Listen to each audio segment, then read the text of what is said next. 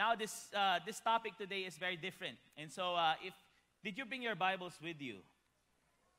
Because our talk today is all about the Bible. Okay?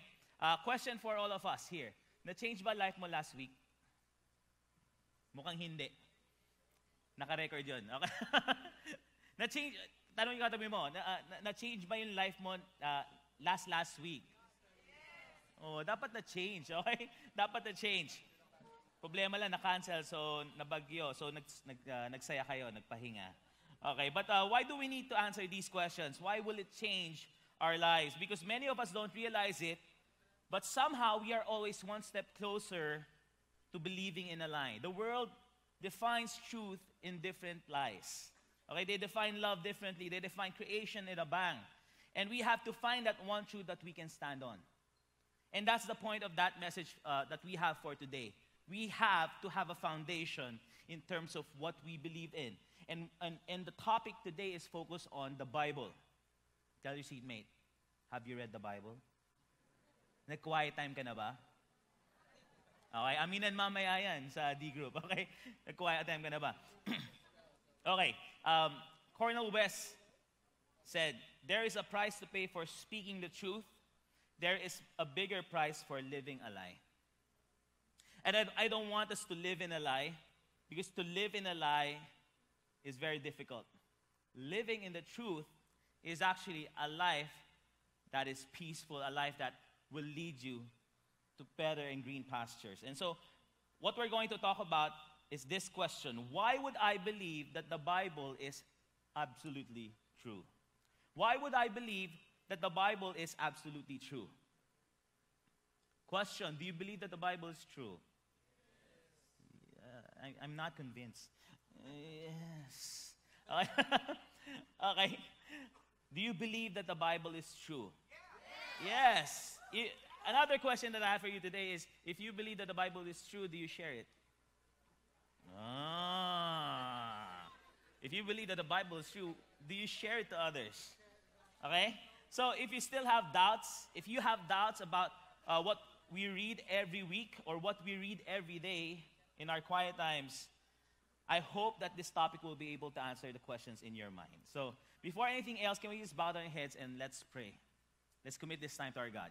Let's pray. Heavenly Father, we thank you, Lord God, that we can be here today to talk about the Bible. And I pray, Lord God, that you will fill us with your Spirit, that we will be able to understand every passage, every point, Lord God. We also ask, Lord God, that you will be with us to help us clear anything in our minds that's hindering us from really listening to you. And we just surrender this time. We commit this time to you. We love you, Lord. In Jesus' name we pray. Amen and amen. Okay. So 4 questions that will change your life. Just want to share with you something about myself. When I was still young, I thought I knew everything about Jesus and about the Bible. I was serving a lot in church. Near our house, I have attended and memorized every bell to ring before communion, and even the whole program of a mass. In my mind, I'm better than any other Christian, until my life began to be problematic when my dad lost his business. That's when I questioned who God is. Why did he do that? My concern was simple. Is it true that you really love us? If yes, why are you doing this to my family? So this went on for 4 years, and during that time, I became an unbeliever. I discovered that in times of trials, the so-called truth that I once believed has no ground to stand on. Then my girlfriend, yes, I had a girlfriend. Then my girlfriend started attending a Bible study and invited me, which in my mind, I already know the Bible that they read. I memorized it already because I memorized the program of each mass I served in. But when I attended J-Zone, or now Elevate, Elevate Bible Study in UP, when the person teaching me unpacked the verses, that's when I realized that I didn't really know the Bible. And so I attended every Bible study and fell in love with the Word of God. I even asked my D group leader to have Bible study with us daily. That's how much I love to learn from the Bible. That's how much I love to understand what simple verses really means. The truth that I once believed in when I was still young was incomplete, and now the truth I heard from the Word of God made it complete. And now I am a full-time worker. I'm a full-time worker for high school students. I've been serving here in CCF in Elevate for 8 years now. And I have worked in corporations and companies before this, but I chose this full-time ministry because I am truly convinced that the Bible is true, it's living, and this can transform your lives and even change the world. Amen? Anyone can choose to focus on being rich, to be famous, or being successful. But I chose full-time ministry because this is what I believe. I am already rich. I am famous in God. And I'm already successful through Christ who strengthens me. Now, how about you? Do you really believe that the Bible that you read? So now let's answer that question. Why do I believe that the Bible is absolutely true? Let's go to 2 Peter chapter 1, verse 16 to 21. If you have your cell phones with you, I have a cell phone here, so let's be techie and all and millennial. Just get if you have a MacArthur Study Bible or if you have a YouVersion, just open your Bibles to 2 Peter chapter 1, verse 16 to 21. You can flash that on the screen so that it will be easier for them to search. Okay, so, the good thing about Bible apps is that you can highlight. I hope you know that. And so it will help you, since we'll be reading 6 verses, it will help you highlight some of the important stuff. Okay? And so let's read. The Bible verse is also in the screen, but if you want to read on your cell phone, in your Bible, if you have a Bible with you, you can read there. Okay, let's start. 2 Peter chapter 1, verse 16 to 21. Let's all stand up, please, and let's start reading verse 16. And it says here, "For we did not follow cleverly devised myths when we made known to you the power of coming of our Lord Jesus Christ, but we were eyewitnesses of his majesty. For when he received honor and glory from God the Father, and the voice was borne to him by the majestic glory, 'This is my beloved Son, with whom I am well pleased,' we ourselves heard this very voice borne from heaven. For we were with him on the holy mountain. And we had the prophetic word more fully confirmed, to which you will do well to pay attention, as to a lamp shining in a dark place until the day dawns and the morning star rises in your hearts, knowing this first of all, that no prophecy of Scripture comes from someone's own interpretation. For no prophecy was ever produced by the will of man, but men spoke from God as they were carried along by the Holy Spirit." You may now sit down, sorry. So this is the context. I want you to understand the context. I always like context. So Peter, during that time, already know what will happen to him. What will happen to him? He said in verse 14, "I know that the putting off of my body will be soon, as our Lord Jesus Christ made clear to me." So he already knows he will be martyred. And so we also have to understand the context wherein what's happening inside the church. What's happening inside the church during that time is there are false teachers teaching lies inside the church. And that's why he wrote this letter, so that he can warn the people of God about these false teachers. I think one thing that you will realize is that there are many false teachers, even today, who will tell you lies in form of truths. Lies that say that the Bible is not true. Lies that say that there is no God. Lies that say that we evolved from monkeys. Look at your seatmate right now. They look human, right? Okay, that's why we have to be grounded on truth and ask the hard questions. And the hard question that we have to answer right now is the Bible absolutely true?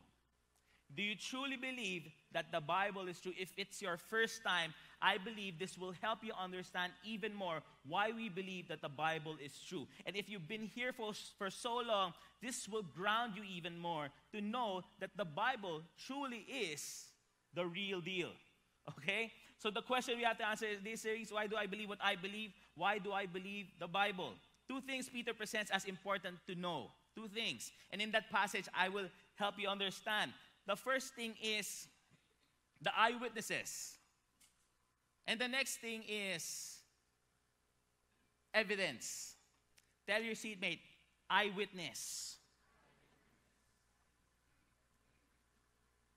Right now, you are eyewitnesses to this face in front of you. Okay, yes? And there is evidence that there is a message on the screen and on my laptop. Okay? So, in a court case like this one, there are two things that are important to the judge and the jury. Okay? The eyewitnesses and the evidences. This is how you find the truth. And Peter starts with these two things and says, that's in verse 16, for we did not follow cleverly devised myths. This is not a myth. This is truth. We didn't create mythology here. We didn't create a Zeus here, okay? This is truth, and it's written there, but we were eyewitnesses of His majesty. We are eyewitnesses. Peter is saying, I saw it. And that's something that we can hold on to. That is truth. When he received honor and glory from the God the Father in the mountain, we were there, we saw it. It also says in verse 18, we ourselves heard. We didn't just see it, we heard it. For we were with Him on the holy mountain. So people have seen it, people have heard it, and they were physically with Jesus to prove it. So they were eyewitnesses. That's number one. Now, even Paul claims this truth. In 1 Corinthians 15, verse 3 to 6, can we all read this? 1, 2, 3, go. For I delivered to you as of first importance what I also received, that Christ died for our sins in accordance with the Scriptures, and that He was buried, and that was raised on the third day in accordance with the Scriptures, and that He appeared to Cephas, then to the 12. Then He appeared to more than 500 brothers at one time, most of whom are still alive, though some have fallen asleep. There were eyewitnesses to the truth of Jesus Christ. One person can be lying about the truth of Jesus, but 500 plus people witnessing the same thing, that's not a lie. Look at this, what Lee Strobel said. He went to a psychologist friend and said, if 500 people claimed to see Jesus after He died, it was just a hallucination. He said hallucinations are an individual event. If 500 people have the same hallucination, that's a bigger miracle than the resurrection. You understand that? What they saw is true. What they saw is the same. Jesus Christ is true. Next, there are evidences. In verse 19, and we have the prophetic word more fully confirmed, to which you will do well to pay attention as to a lamp shining in the dark. Knowing this first of all, that no prophecy of Scripture comes from someone's own interpretation. For no prophecy was ever produced by the will of man, but men spoke from God as they were carried along by the Holy Spirit. The Bible is evidence to the truths of Jesus Christ. The Bible accounts for all prophecies about the coming Messiah, which everything was fulfilled. The Bible, which is the best manual for life, side by side with the eyewitness accounts, makes Jesus Christ and the Bible true. Amen? And this is the truth. We have evidence and witnesses to prove the Bible is absolutely true. How can the Bible be absolutely true? I'll give you 5 proofs that the Bible is the real deal. There are many, but I'll give you 5. The first one is the number of manuscripts. The number of manuscripts. Let's look at this table. If you look at this table, there are some manuscripts about Caesar, about Plato. But look at the end, how many manuscripts they had. For Caesar, they only have 10. For Plato, they only have 7. And for this guy, who's hard to pronounce, only 8. Look at the other table. For Tacitus, a Roman historian, okay? Tacitus only had 20 manuscripts. For Homer, I believe you've studied Homer too. There are 643. But for the New Testament, how many do you have? How many copies do you have? 24,633. The purpose of having a manuscript is very important. You know why? Because the purpose of having more manuscripts is to know if the texts in your Bibles are exactly how the author wrote it, based from the original text. So the more manuscripts you have, the easier it is to reconstruct the original. The truth is this, your Bibles are true. So that's just number 1. Number 2, we have archaeological facts. This is the Isaiah scroll found in the Dead Sea. So this is the Great Isaiah Scroll. It's one of the original 7 Dead Sea Scrolls discovered in Qumran in 1947. And it is the largest and best preserved of all the biblical scrolls. And there are 2 copies of Isaiah found 1,000 years apart, and were discovered to be 95% identical. What happened to the 5%? I'll continue. The 5% variation consisted chiefly of obvious slips of the pen and variations in spelling. So the variations do not affect the message of Revelation in the slightest. Do you understand that? That the very Isaiah chapter that you have there is the same. It wasn't changed. It wasn't, the translation didn't change it. Okay? The walls of Jericho was found. And there are other archaeological findings that I will share with you in number 3, historical accuracy.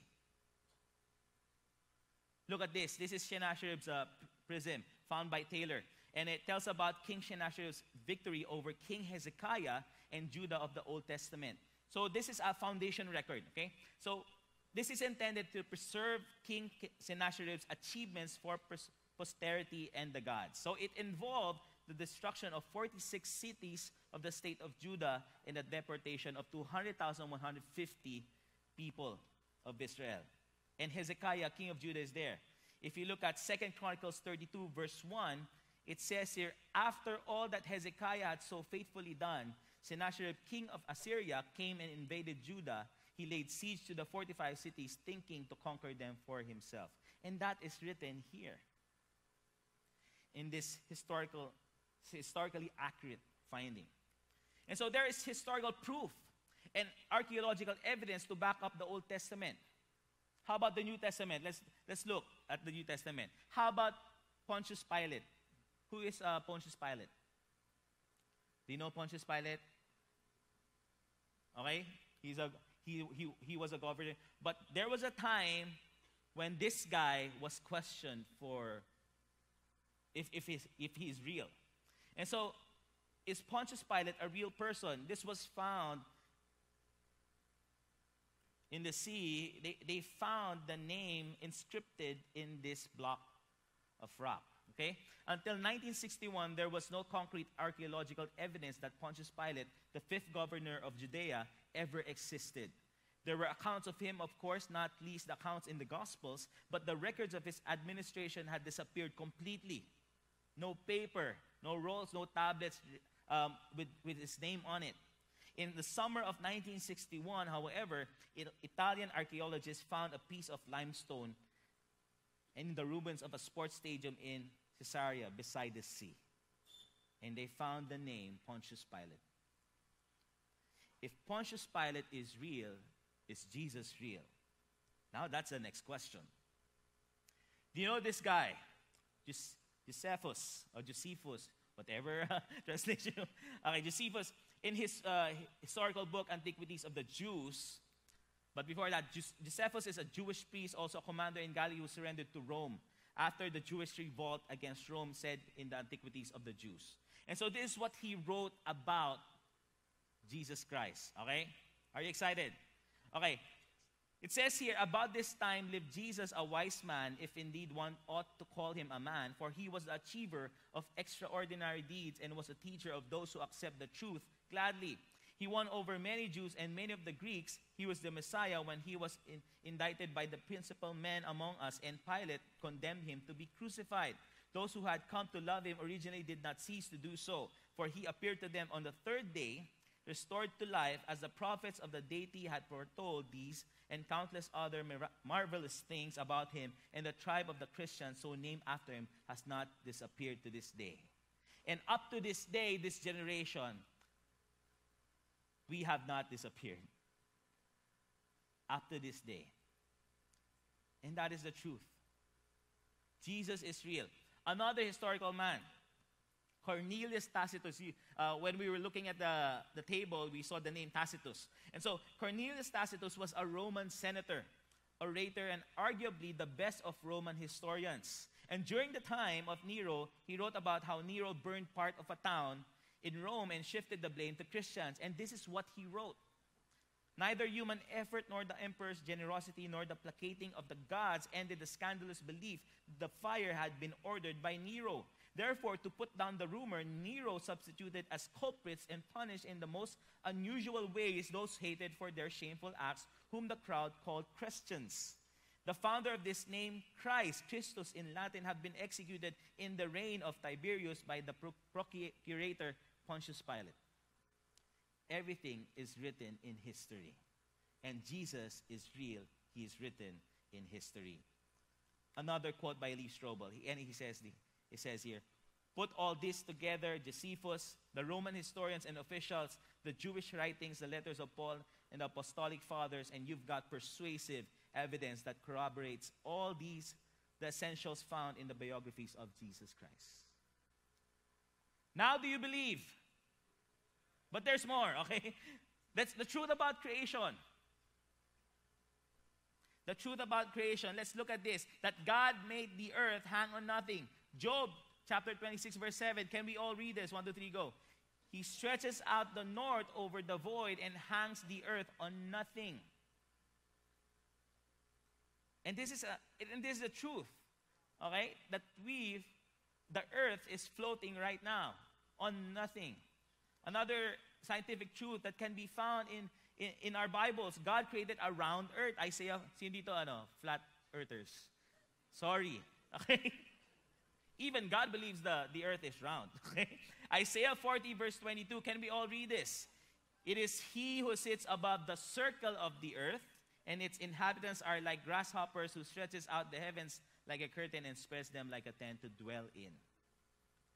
The earth is round, guys. The next one,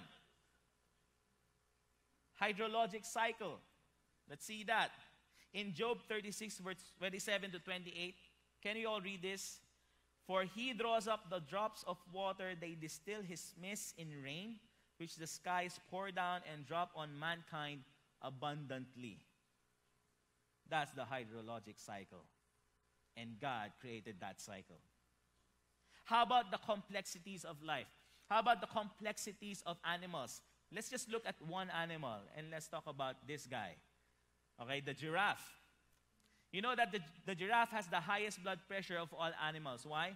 Because they are so very tall. Their blood should be able to really run around their whole body, and that it has to reach the head. Okay? If it doesn't reach the head, they're dead. Okay?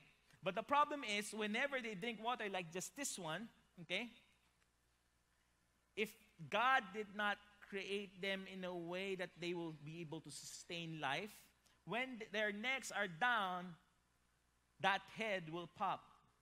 But since God created them with complexity and with sureness, that giraffe is still alive and standing up. Okay? And you know that in the giraffe, the valves were created to be able to pump through that neck so that it will be able to sustain that kind of tall guy or tall animal. Another thing, the complexity of creation in your eyes. Can you just look at your seatmate right now? Look at their eyes. Do you feel in love? Sorry. Wrong series. Wrong series. That was for Valentine series. But if you look at the eye, okay, the complexity of the eye, the lens carries out this adjustment every second of our lives and makes no mistakes. Photographers make the same adjustments in their cameras by hand. And you will notice this, that even if you put light on your eye, the other person looking at your eye will see that, I forgot the center, or that's the cornea. It will be so small. You know, that kind of complexity was designed by an intelligent God. Because it's impossible for it to be a product of chance. You know, it's impossible for it to be a product of random Big Bang thing. Okay? So God created our eyes so we can enjoy the view. And are you enjoying the view of your seatmate? Yes. Yeah, this is God's creation. Amen. God created everything so good that in Genesis 1, chapter 1, verse 1 to 2, in the beginning, God created the heavens and the earth. the earth was without form and void, and darkness was over the face of the deep, and the Spirit of God was hovering over the face of the waters. God created everything in the beginning. Everything points to a God who created these complex and well thought of creations to sustain us. As this NASA guy, John O'Keefe, says, if the universe had not been made with the most exacting precision, we could never have come into existence. It is my view that these circumstances indicate the universe was created for man to live in. That if Earth was a little bit closer to the sun, the Earth will be unlivable. The Earth was designed for us to be able to live in. And only God can make that happen. Only a God who can make the impossible happen can make that happen. Number 5, Jesus believed in the Scriptures. When Jesus was tempted by Satan, he used Scriptures. If you remember, he was tempted to eat. You can make that rock into bread, and he says, man does not live by bread alone, but man lives by every word that comes from the mouth of the Lord. And these are the 3 things that he thwarted every temptation of Satan. And he used these 3 Old Testament passages.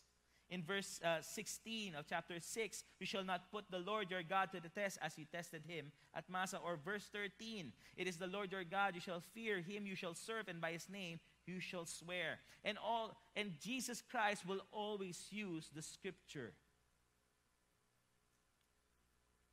to make a point. You remember when he was asked, what's the greatest commandment? What was the greatest commandment? What? To love God with all your heart, soul, and strength. And the other one is the same. To love, to love your neighbor as yourself. Jesus went back to the Scripture. And so Jesus believed in the Scriptures. Jesus went back to the Scripture to make those points. Why do I believe that the Bible is absolutely true? Number 1, there's the number of manuscripts proves that the Bible is real. Archaeological facts prove that the Bible, whatever it contains, whatever happened in history, historical accuracy, it's there. Truth about creation, science is there. If you think about it, Christians started science, okay? Number 5, Jesus believed in Scriptures. And these are just a few of the evidences that presents reliable truths about the Word of God. And in my research, if I was to tell you every evidence, it would take 1 school year to finish. You want to try it now? Sige, so let's not go home. Okay, so that's just 5 proofs. But what should we do with this truth? I think that's the most important thing. What should we do with these truths? If we know that the Bible is true and yet do nothing, then you are being a hypocrite. If the Bible is true, it should change lives, and it will change lives, and it will change your life, and it should change the life of the person you're with, your friends, your classmates. What are you doing with your Bible? It's in your cell phones, it's in your bag. What are you doing with it? And so, just one point and one application that I want to share with you is as simple as this. Love and obey God's word. Can you just tell your seatmate, love and obey God's word? You have to learn to love and obey God's word. Okay? You have to learn to love and obey God's word. 3 things. How do we apply it? Siyempre, number 1, read the Bible daily. Tell your seatmate, read the Bible daily. If you can just repeat it over and over again, read the Bible daily. Okay? Who here is missing their quiet time today? Just don't raise your hands, okay? Be accountable to your D group leaders because they want to check if you are okay. Why are you? If you're reading the Bible, that's good. If you're not reading the Bible, why? If there are evidences to prove that this is true, then why are you not reading the manual for life? In Joshua 1 verse 8, can we all read this? 1, 2, 3, go. This book of the law shall not depart from your mouth, but you shall meditate on it day and night, so that you may be careful to do according to all that is written in it. For then you will make your way prosperous, and then you will have good success. You want to be successful? Yes. It's written there. For then you will make your way prosperous, and then you will have good success. How? Meditate on God's word. Tell your seatmate, meditate on God's word. Meditate on it. Okay? If you don't read it, how will you be successful? How will you live a life that is totally grounded on God's word? You have to read it. The next one is obey the Bible. Tell your seatmate, obey the Bible.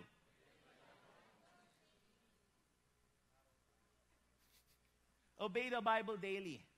It says in James 1:20, can we all read that again? 1, 2, 3, go. But be doers of the word and not hearers only, deceiving yourselves. Let's not be Saturday Christians. Laos na yung Sunday Christians now eh. So Saturday, this is Saturday. So let's not be Saturday Christians. So we just go here and attend the service, and after that, we lose all our Christianity in front of our friends while we curse and while we steal, while we do all of the evil things that we can do. I hope that you will obey. I hope that you will apply God's word. Because if this is truth, and what's written in the word is true, then you shouldn't miss obeying the word of God. If God says there that everyone who does evil, who sins, goes to hell, come on, let's be sure that we will do it, because the truth is, those who don't obey God, those who have no faith in God, will not go to heaven and will go to hell. So, but be doers of the word and not hearers only. Another thing, share the Bible daily. I think this is one thing that all of us should be able to do. Even if we are introverts, and many of us post in Facebook that if we are introvert, we cannot do this. No. Even if you are an introvert, this is a command for us. This is a command. Even in Matthew 28, verse 19 to 20, what does it say there? Make disciples of all nations, baptizing them in the name of the Father, Son, Holy Spirit, teaching them to observe everything I have commanded you. And that's even the mission of CCF. That's the passage that we're using for the mission. And if you're not sharing that, we're not doing the mission. If you're not doing the mission, you're not obeying God. Because it says here in 2 Timothy chapter 3, all scripture is breathed out by God and profitable for teaching, for reproof, for correction, and for training in righteousness, that the man of God may be complete, equipped for every good work. And that's the Bible for us. Again, the reason why I came here as a full-time worker is because I believe this. And many people in the past who died to proclaim the word of God died believing in this truth. How much more you guys who are seated here, who is listening to God's word being preached to you, what more are we called to do? We are all called to do this, to read it, to obey it, and to share it. Again, what's the main point? Love and obey God's word. Say dito na rules of survival. The rule of survival is read the Bible daily, obey the Bible daily, and share the Bible daily. Okay? Okay? Okay, so before anything else, can we all stand up, please? I'm amazed. Today I am fast, okay? But by the grace of God only. But can I ask the music team to go up the stage? And I'm going to ask everyone to just please go near to the stage so that we can close this time in prayer. Come on. So that we can worship God again and just praise Him for who He is and what He has done for us. Again, what's the point? Love and obey God's word. Read the Bible, obey the Bible, share the Bible daily. And let's pray. Let's bow our heads and let's pray.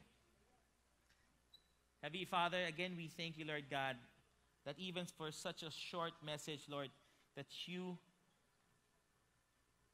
can actually use this time.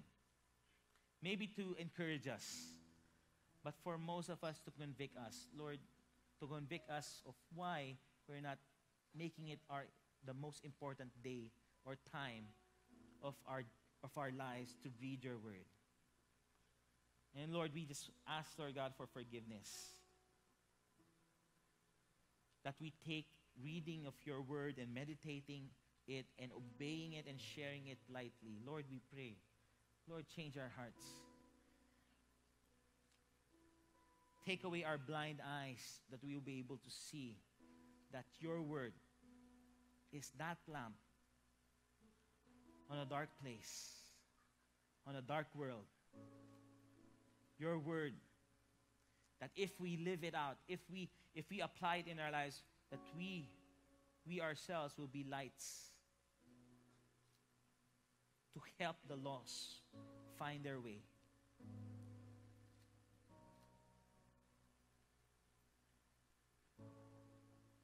Lord, we know, Lord God, that you are real, that you are true. And we believe that if you are true, that we will truly be different. You said in your word, be holy as you are holy. It's also saying that we have to be unique. We have to be different. We have to be set apart from this world. And so help us, Lord God, to live this life for you. Help us, Lord God, to read your word. Help us, Lord, to stand on that foundation, Lord God. Jesus is real. The Bible is real. That we can be courageous because you are with us, because you said in your word that you will give us the Holy Spirit to empower us. And so we can do more that you have done. And we can do it now.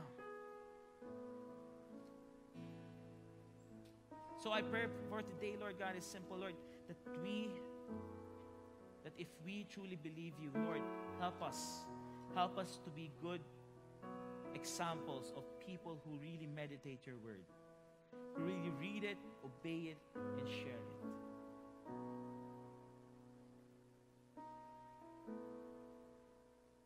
Thank you, Lord, for this message.